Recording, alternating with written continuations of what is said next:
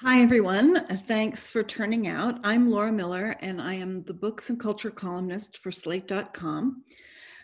This is another social distancing social from Future Tense in partnership with a partnership of Slate, New America Foundation, and Arizona State University. Today, we're talking about the future of books.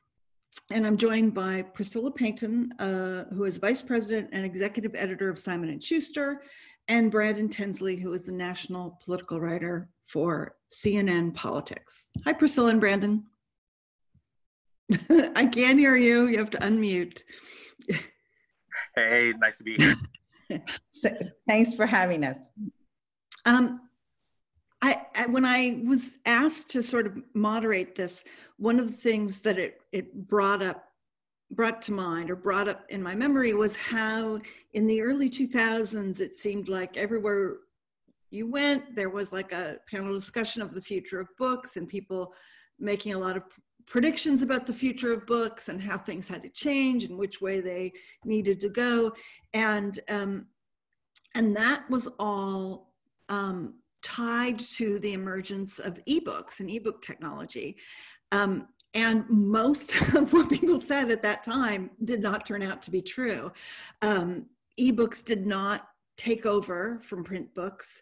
And in particular, younger readers, more than any other demographic group, preferred print books. So the idea that book publishing needed to change with this technology, well, maybe it did in some ways, but not maybe in the ways that people thought. And I'm you first, Priscilla, I don't know if you remember that time or the kind of craziness that went along with it, but do you feel that, I don't know how much credit you gave to that idea at the time, but what do you think about it now? Do you think any of those predictions are likely to pan out? And how has that changed your own personal feelings about predicting the future of books? Because for me, I just now I'm totally terrified to make any predictions. I'm still terrified of making predictions. I was then and I am now. Before becoming a book publisher, I was a political reporter, so I learned humility early. But what I would say is that, yes, you're absolutely right. I remember the charts. You would see the ebooks sort of, go straight up and think that's the end of the bookstore. But what happened is that about 5 or 6 years ago, that trend stalled. And as you say, physical books continue to thrive. The biggest development, though, is that not only do millennials like physical books, they love audiobooks. And that has taken off as a genre, and that is also very good for publishing, because what it means is that you can take a book with you as you vacuum your living room. You could take a book with you everywhere. And that is also, frankly, at a time when we needed a very reliable source of income, it has turned out to be exactly that. So the good news for me, to me, the big headline is so simple, which is people will are reading more than ever. They're just doing it across a whole different set of platforms. But this, and I call it the Harry Potter phenomenon, which is, everybody thought, we were no longer making generations of readers. Well, a whole series of books of that popularity came along, and what we have is generation after generation of readers who just maybe change the way they consume consume a page, but they don't change their desire to see something on a page. One of the changes that feels the most urgent right now has been about diversifying the industry. And we've just recently seen the Day of Solidarity, where 1,100 publishing industry workers, took a day to do whatever they felt was necessary to support people of color who were writers or who worked in the industry, and have exacted some promises, although it's never really clear what exactly those promises will pan out to be from management about making the industry more representative. It's very white. I think it's anywhere from, I have some figures right here, depending on which survey you look at, it's anywhere from 76% to 84% white, where the general population is 60% white. And Hispanics and Blacks in particular are underrepresented. And I'm curious, you, Brandon, you're a young writer of color, and I don't doubt that you have ideas for books, or you're probably working on one. How does the publishing industry look to you from your perspective? Yeah, it's interesting for me because on the one hand, I see that there are certain more diverse voices that are being represented, that are out there, and I think these are voices that a lot of people love and they really elevate and they celebrate. But then when you kind of take a step back, you realize that everybody's talking about the same few people. So it seems like, maybe like a few people get in, and, we have the Ta-Nehisi Coates books, which are invaluable, and, people are revisiting them right now in light of all the protests. But then you also think about all the people who have not been that successful, who have not been able to actually break through. And when you think about it, I think it's, I don't want to say necessarily disheartening, as if like the industry hasn't been changing, but you see how much it still needs to change to find writers who not only want to write these stories, but are empowered to actually write the stories. I think one thing that I've noticed, recently, especially on Twitter, I don't know if you probably noticed the different campaigns where people are trying to talk about what they were paid for their books and things like that. And it's pretty galling to see, somebody like Roxane Gay got paid like $70,000 or something for Bad Feminist. It's just like, she was already pretty well known by that point, and was really respected as a writer. And so you see stuff like that, and you also see people, or at least I've seen people talk about, they'll have an idea for a book project, and maybe they'll approach an editor, and the editor might say like, this sounds really good. This is a story that needs to be told, but I don't know if I'm the person to work on that story, which is, it's sort of a double-edged sword, because I think on the one hand, it shows a degree of self-awareness that is important. You don't want to necessarily mess up somebody's work if it's not something that you feel comfortable working with. But on the other hand, you still need those editors. You still need people who are comfortable working with these diverse stories and this sorts of stories that, maybe it makes people uncomfortable to edit a book about race and racism, but at the same time, like, that just shows like, okay, we need to make people get to a point where they feel comfortable and they, have the resources to be able to actually do this work, because it does impact a lot of the stories that are told, and people's willingness to tell those stories if they think like, oh, well, somebody seems to like this book, or this book idea, but they seem skittish about sort of taking it on themselves. So those are just my sort of general observations, especially over the past 2 to 3 weeks with the protests. Well, do you feel like they're skittish because they're basically white editors and they don't feel like they understand the issue in the organic way that an editor of color would? I do. And I think it's a matter, it seems like on the one hand, it seems like it's a matter of sort of respect. Like, I don't necessarily want to botch somebody's, very intricate, nuanced story about race. On the other hand, I think that can also be sort of a crutch so that people don't have to do the work required to actually rigorously think about these issues that clearly there's an appetite for people to consume and to read about. And so I do think it's a matter of that disconnect between sort of lived experience and the sort of intellectual experience that you're supposed to be able to work with. And it's a question of how do you bridge that divide? How do you get white publicists or white editors to feel comfortable really throwing their weight behind these sorts of stories? Yeah. Well, I mean, one of the things that everybody's talking about this week is the fact that the paperback bestseller list on Amazon is almost entirely books about anti-racism, which is exciting, but then you realize most of the people who are buying those books are probably white, because I don't think Black people necessarily need to read about how to be anti-racist. So in a weird way, most of those books are written by people of color, but they're presumably written for, still, like so much publishing, for a majority white audience, even though, you know, there are lots of readers of color who are interested in reading about their own, you know, fiction about their own experiences, other kinds of stories about their own experiences.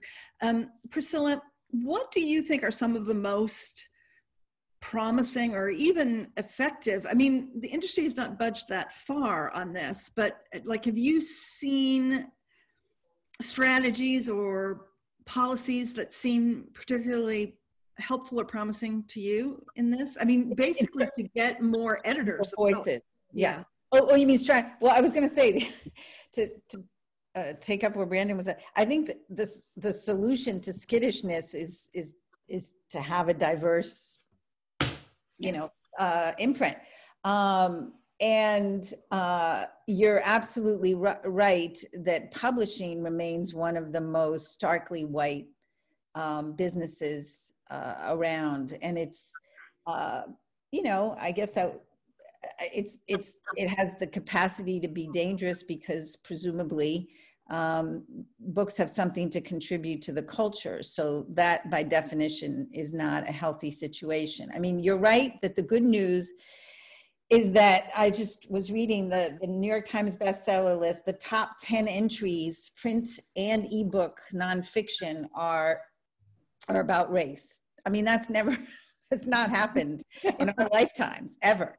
It starts with white fragility, number 1. Number 2, so you want to talk about race. Number 3, how to be an anti-racist. And it goes all the way down to our favorite, Just Mercy.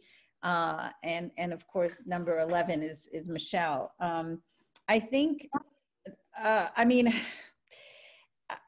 based on what I've seen, the strategy is that the people who have the right nerve endings for these stories should be all of us, I think. I mean, there shouldn't be a skittishness about it, but more importantly, we just need to change how we hire. It's really basic. You know, I mean, I don't want to get into detail, but there's still a sort of, you know, a kind of, it's on the side kind of attitude, as opposed to it's integral to our list. It's not this thing we do over here, you know, and that's a big attitude that needs to change. I mean, you can correct me if I get any of this wrong, Priscilla, because I haven't actually technically worked in book publishing.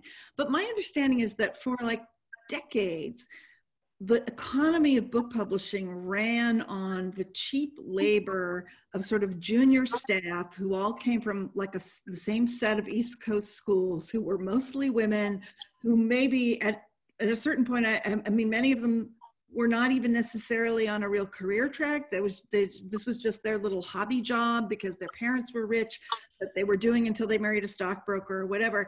And that was like the economic model of publishing, that your junior staff were people who did not need to be paid a living wage or to really have you know, that you didn't need to offer them like the possibility of ever getting one. And it seems like it's only gotten worse because the industry is in New York, and it's more and more difficult for anyone on, you know, even a middle class income to live there, let alone what editorial assistants are paid, and yet everyone always says publishing is a low margin industry. So I think, one of the issues is partly that there's a certain class of people who can afford to work for publishing, who can, work their way up in publishing. I'm assuming that you came in at a higher level from journalism, right, which definitely happens. Mm-hmm. But for people who want to start out kind of in the trenches and work their way up, they have to be able to live in New York on a pittance for several years at least. And then there aren't that many, there's not that much, there's no guarantee. There's not that much space to move up in. So, so that limits the candidate pool a lot. It limits people by race, but it also limits them by, class. And I'm wondering, what are some of the measures that can be taken to deal with that? Because I feel like that's just like a wall that you hit at a certain point. Well, you're right that 50 or 70 years ago, there was a culture of where publishing was your entry job was for people who could afford to not make a lot of money. I would say the salaries of entering people are still low and are still difficult to live on in New York City. If one of the things that comes out of the pandemic is that we're suddenly able to sort of expand the universe of where people can live and edit, that would be a very good thing. I spoke to a brilliant editor today who was let go of his job by another publisher because he wanted to relocate to Providence. And I said, you know what? You're going to get hired because no one cares anymore where you edit your books. So that's the good thing. I think the biggest remedy is to change the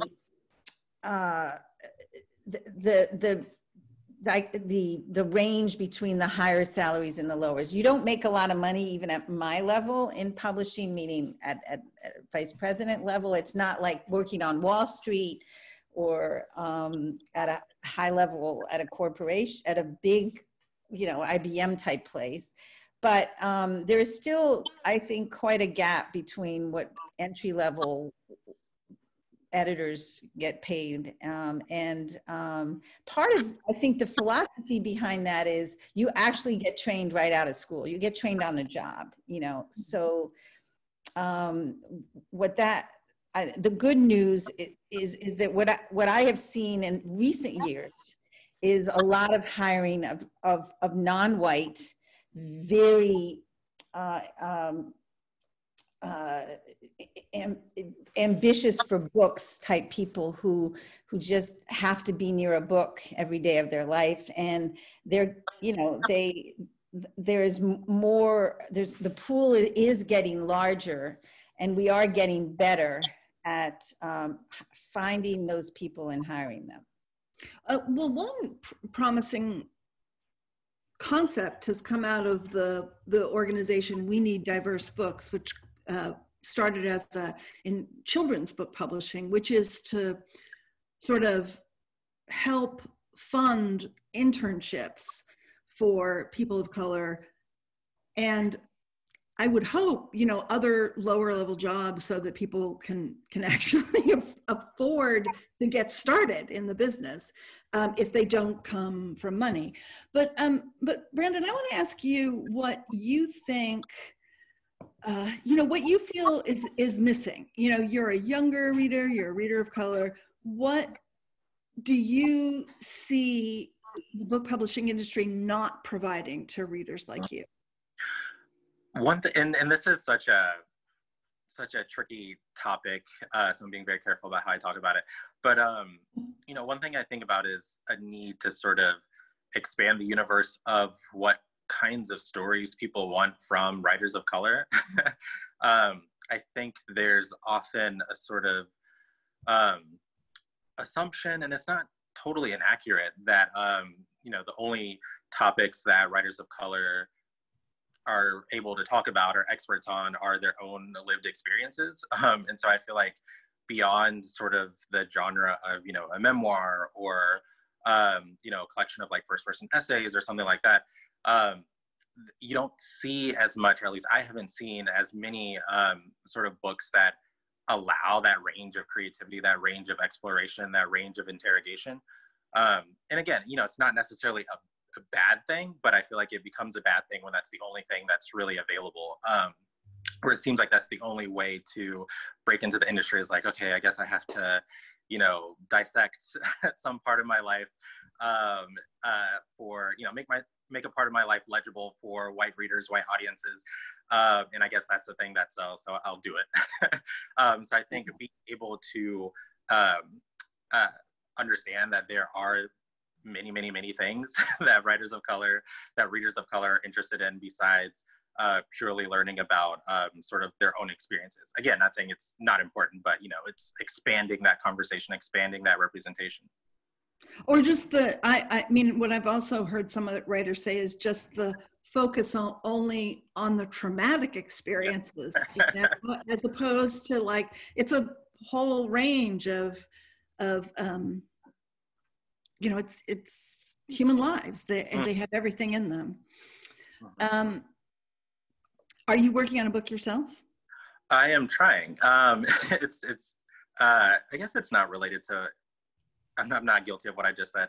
But you know, the idea that I'm interested in is sort of Whitney Houston as this cultural figure, somebody who hasn't gotten this sort of more cultural criticism treatment. And so I'm really interested in sort of looking at how she is somebody who in a lot of ways was sort of her life and her career were a microcosm of the expectations that we have, that mainstream society has of Black artists. Somebody who came in, you know, very pop heavy, who is, you know, obviously Black, but sort of, you know, didn't want her to seem too Black, and how that sort of changed the trajectory of her career later on. Especially, you know, there was the infamous moment where she was booed at the Soul Train Awards in 1989. She changed the sound of her music after that. So I am really interested in sort of this broader sort of legacy of the effects of mainstreaming on, in particular, Black artists. So I'm guilty a little bit of what I just said. But, I do think it expands it at least to like music.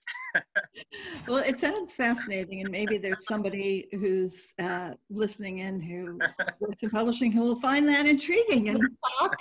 Seriously. It sounds great. Let's talk a little bit more about technology, because Future Tense is a lot about technology. What you said, Priscilla, about audiobooks really struck a nerve with me, because I've been writing about them for a while. I got into them maybe about 10 years ago, and they're just a complete addiction for me. I can completely control the number of physical books I acquire, but the audio, like I'll just, anytime one's on sale, I'll go, I'll probably want to listen to that someday. So now I have like, we love you, Laura. This is great. But it does seem like there's a lot of competition for podcasts, and there's actually a great app called Autumn that now has top-level audio book readers reading long-form journalism, which was just like a dream come true for me. First of all, Brandon, are you an audio person at all, or are you just an eyeball reader? Actually both. Well, more of an eyeball reader, but it was interesting at the top of the conversation when you mentioned people, you know, millennials. I'll be a representative for millennials for a second, but millennials, you know, they like both, or at least they see the benefits of both. It's funny, I'm in 2 book clubs that I joined/started once the pandemic started. And so one is a gay book club, and we're reading, and this one I'm reading a hard copy of Politics, the Form of a Mortal Girl by Andrea Lawler, which I think came out a couple years ago. And then the other one is The Chiffon Trenches by Andre Talley. And that one's, for me, that's an audio book. So that's the one that I listen to, you know, when I'm like cooking dinner or cleaning up the house or something. So I feel when you said that, you know, people are doing both, I'm literally doing both of those right now. So yeah. I have definitely seen from some of the younger readers that I've met this love of the print book as like an escape from screens, you know, which was not what was anticipated, but that is you know, like you can see there are TikTok videos of just people opening books and turning the pages in this a strange way that I just feels kind of alien to me. You know, it's almost like a fetishizing of the fact that it's on paper, but it clearly is presented as this relaxing escape, and yet,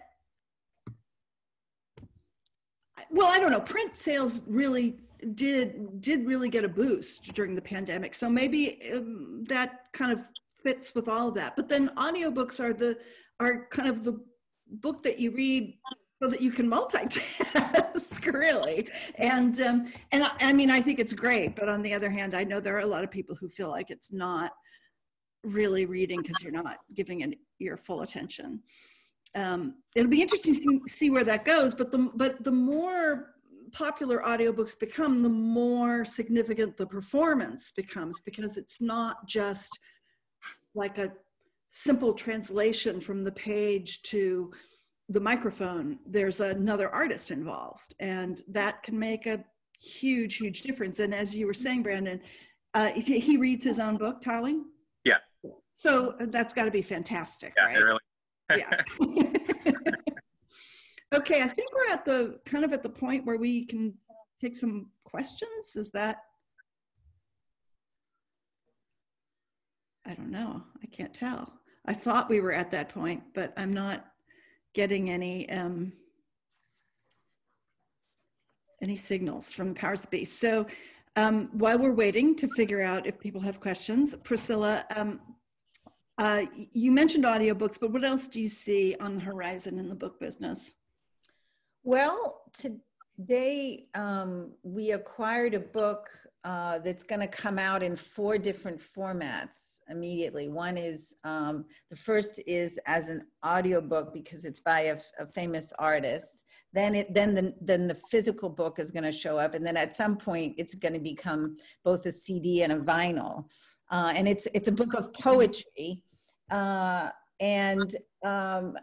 only mentioning that because we never would have sort of, 5 years ago, there would have been first the hardcover, then the paperback, and the ebook comes out. So now there's a lot of experimentation going on with what does this book need to get its biggest audience? What does its audience want specifically? 10 years ago, people discovered graphic books, and it was a way, for instance, of telling the story of the Iranian Revolution. Who knew that you could tell that story in Persepolis in a graphic novel or in a graphic nonfiction book? So that I think that has made a big difference. There are a lot of experiments that haven't worked. At one point, when I first joined the business, which is, God knows, 12 years ago, everybody thought, we'll have books, we'll have ebooks, and then in the ebooks, you'll be able to press a button and, either make a comment or get an audio or a video that will accompany your ebook. Well, guess what? Sound effects. Yeah, readers just said, no, I just want a book. Just give me a book. Let me read the story, So the point is that we have experimented. We continue to experiment. Oh, another thing that we tried that did work was, let's do an event will happen in the world, and let's get David McCullough to write the historic version of the story, and we'll put it out in ebook in 2 weeks. And people you couldn't find those books. People weren't interested. That didn't work either. So the good news is we keep experimenting, and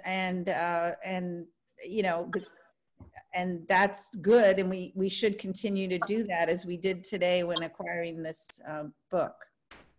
Okay, we do have, thank you, Priscilla. And we do have a question now from anonymous attendee. Thank you very much. This person asks, as a writer of color, are there any good resources for those of us who are interested in one day writing a book, but are finding the barrier of entry into this space a little intimidating?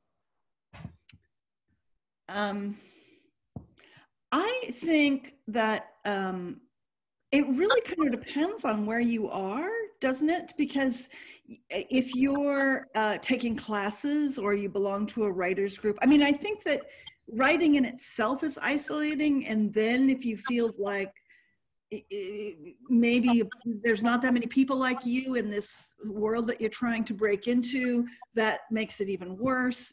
And so I think like kind of the first step is to build a community when you meet other writers, you maybe take some classes, you maybe join a writing group, you start to share information and network. Maybe you meet a writer who is published and they recommend you to their editor. Those are I mean, I hate to say this, but that's kind of the way that it works, partly because there are just so many manuscripts floating around out there of such, you know, as a general rule, not great quality, that everybody needs somebody to help them find the good ones. And it's usually somebody that they know. So, so the thing I would say to do is, even though writing is such a solitary activity and you may feel like it's just this alone thing you do and you don't want there to be other steps in the way, that building a community with other writers is kind of your first step towards entering into the community of published writers and people who work in the book business. But I don't, maybe Priscilla, you might have something else. I would like to add to that. I think that's really well put. But the other way to do it is go look at your bookshelf or go to a bookstore and go to the acknowledgments and see who the agent was on the book. If it's a book that you love, the book will have an agent, a literary agent, and that agent is going to be predisposed to really wanting to hear your voice because you've loved a book that he or she has represented, and you think that person can really hear you. And there are agents who have a great track record with the books that I mentioned earlier that are now dominating the bestseller list. And you can find them if you just go there, and they will, I think they will listen. Yeah. Here's another question. It used to be said, from Andres Martinez, it used to be said that big bestsellers would subsidize a lot of worthy books or bets. I think you mean just titles that are worthy, but you don't necessarily know they're going to be successful. I think that's what Andres means. That might not sell too many copies. And is this a roughly accurate description of the business model, or has that changed? Basically, are there sort of big bestsellers that are more or less guaranteed, that sort of give a publishing company the money to try other things, maybe books that won't necessarily earn out their advance, or maybe sell 1 million copies that they want to publish just because they believe the book should be out there, or books by authors who maybe are not quite there yet, but who they think might get there someday? And I guess, Priscilla, that's one for you, really. Right. It's true, but it's a little less true than it was a few years ago, because we did benefit from what is known as the long tail, meaning the idea that you could, the internet brought about a sort of flattening effect, which meant that more things that are smaller could last longer. But I would say that, frankly, if you gave me a choice between an instant bestseller that stays on the New York Times bestseller list for 2 weeks, or a book that that backlists and that your grandchildren are going to pull out of the library, that's really the model that we all aspire to. And it's hard, and that's the hardest thing we do, is figure out, is this book going to have endurance? Is it going to have value? Are we going to look at it in years from now and say, oh, that was the best biography I ever read, and pull it out again and recommend it to other next generations? That's where I think you really make money. Yeah. Another anonymous attendee asks, can you speak to publishing houses choosing or not choosing to publish members of the Trump administration or other controversial figures like Woody Allen? And Priscilla, you're the editor of John Bolton's books. book. So maybe you can speak to that. So he was already a house author. He had published a book years ago called, oh God, I can't believe my brain is gone, but it was a modest selling book, and so we have what is called the option on his next book. So when he approached us, we had we were inclined to publish him because we had a relationship with him. I think the book was called Surrender is Not an Option. That's what it was called. Anyway, I don't know that I'm typical of the publishing industry. I mean, I come from journalism, and when I was there, we put, Michael Moore on the cover one week and Ann Coulter on the cover the next week. And the idea was to sort of try to get across the range of voices out there and the kind of different important cultural and political influences that were shaping our politics.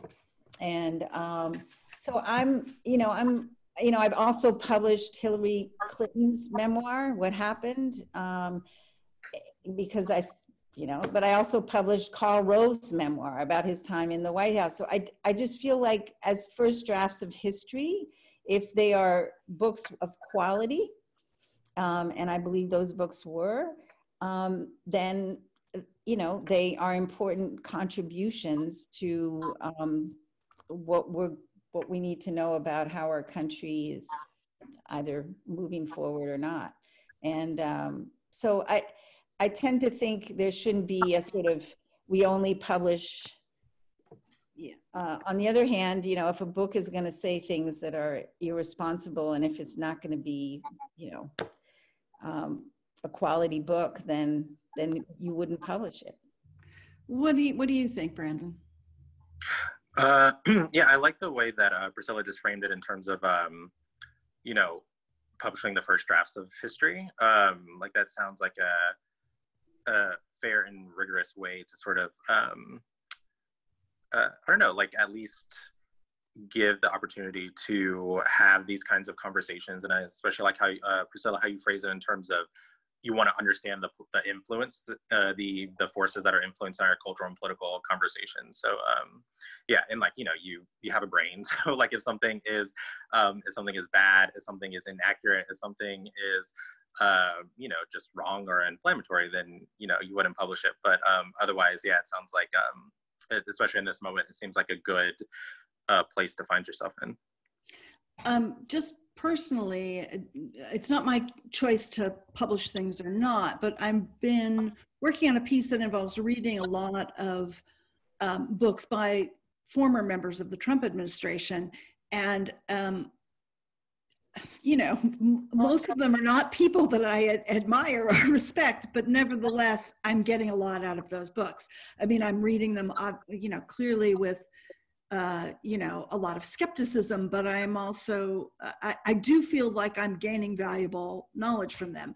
I think when you talk about someone like Milo, whose last name I can never pronounce, who's basically just a sort of cheap provocateur who, 80% of the things that he says aren't even true, then I think you get into it like that's just trash and you don't necessarily want to publish trash. But I don't think that just because I disagree with someone politically, if they've had some kind of important role or they've seen things, or even if their version of history, I can see some kind of truth through it, even if I don't credit it. I still like to have that out there. Okay, here's a question from Jennifer Howard. Hi, Jennifer. Someone I've never met, but who I used to work with back in the day a bit. She says, hi, everybody. Thanks for doing this. Any thoughts on what's currently happening with the book distribution chain, Amazon and Ingram, and how that's affecting publishers and booksellers? And I don't know if Jennifer means with the pandemic or just sort of before that. I'm not sure, but that is something I am completely incapable of commenting on. How about you, Priscilla? Well, if it's about the pandemic, I mean, the bookstores shut down, Barnes and Noble shut down, so a lot of the consuming of books happened online. But even at the beginning, Amazon made medicine and food a priority for shipping. So books fell down the priority list.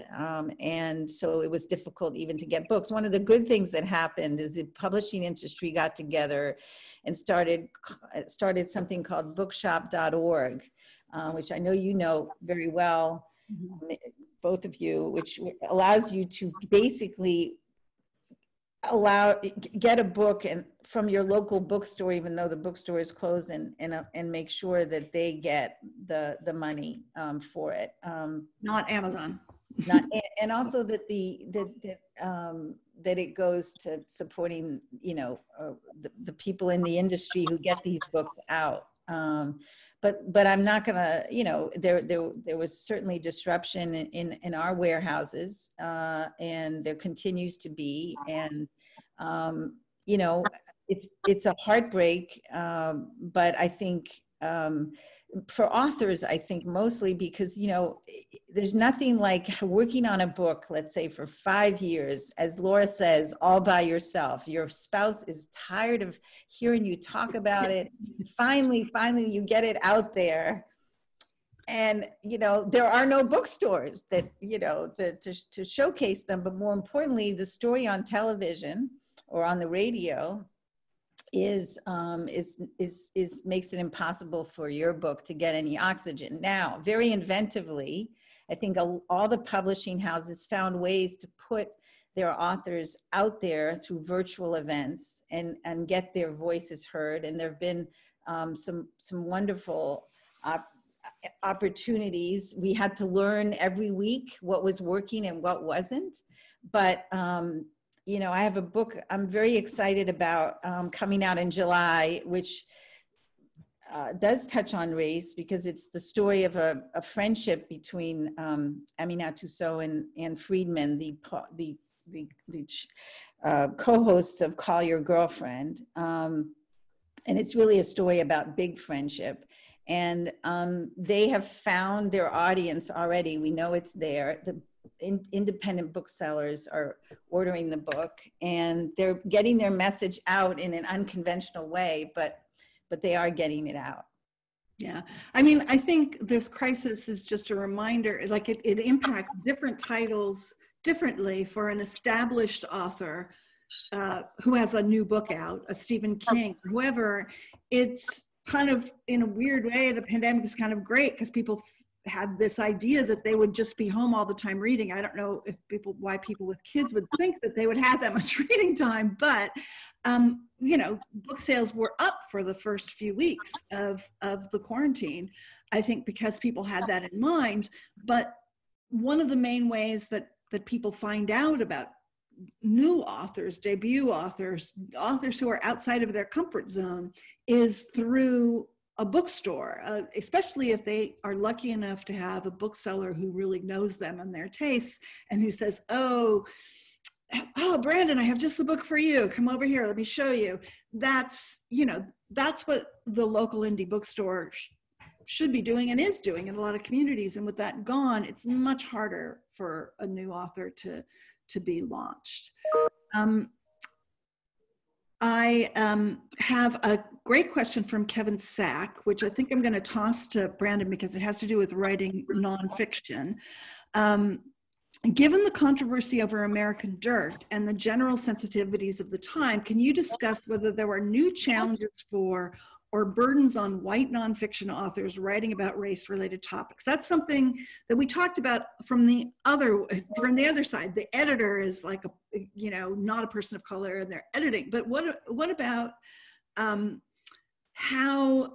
And this is white nonfiction authors, and I think the thing about American Dirt is that it was fiction, and it chose to tell its story from the perspective of a person of color, even though the author was white. And many people felt that there were many writers of color who could also tell that story. So why was this white author getting all of the oxygen, as Priscilla would put it. But what about writing nonfiction, history, biography? What do you think authors of those kinds of works need to be thinking about, perhaps more than they have in the past? Mm-hmm. Yeah, it's. I think that's such a good and interesting question because, you know, I think the sort of facile way to think of it is, you know, like, oh, like white people can't write a review about a movie that deals with race, or, you know, deep dive investigative book that looks at, you know, I just read a book a couple months ago by Jerry Mitchell that looked at sort of unsolved civil rights murder. It was Priscilla's book. Oh. Yeah, and I thought it was fantastic. Or, you know, like A.O. Scott, I still remember his review of Moonlight a few years ago and how beautiful that review was. You know, Moonlight is a movie that is not about A.O. Scott's like own lived experiences. It's about, you know, Black queerness. And so I think what sets these sorts of writers apart is that it's they do the work of just understanding the different issues and the experiences. It's not like they just sort of hop into a stereotype and write in that way, but it's about talking to people, it's about listening to people, it's about doing the reading. I still think about this Nicole Hannah-Jones quote from an event last year, or maybe the year before, where she said, you know, you wouldn't be a scientist without studying science. And yet we have people writing about race in this country who don't know a thing about race in this country. And so it's that sort of being rigorous about what you're writing about and doing the actual research and the homework and the reading. And I think those are the things that sort of give you the ability to write about these things, write about experiences that are not your own. Even in my own writing, you know, I write about gender a lot, and specifically from the perspective of, you know, political candidates and how misogyny and sexism factor into these, into their platforms and their candidacies. And I feel comfortable doing that only because, especially when I'm doing those sorts of stories, I spend a lot of time reading and listening to what people have already said, and making sure that I'm not, you know, describing something in a way that sort of taps into whatever sort of subconscious biases I have. But I think it's just it's a muscle you have to work. You know, I think people often think because I am a human in the world, I therefore am able to write about any sort of experience, which is just not true. I mean, you can, but in a way that people will like. And so, you know, I just think it's about putting in a lot of effort in the work to be sensible and thoughtful and rigorous with how you approach these issues, especially if they're not things that you have to think about in your day-to-day. And just not assume that your own experience is universal, you know, I mean, it's really incredible the number of people who think that because they haven't experienced something themselves, it just doesn't happen. I think we are getting close to our wrap-up time. So I'm going to thank everyone for coming and invite everybody who, I don't know, you didn't phone in, but who signed in and joined us to attend more social distancing socials on Tuesdays and Thursdays in the future.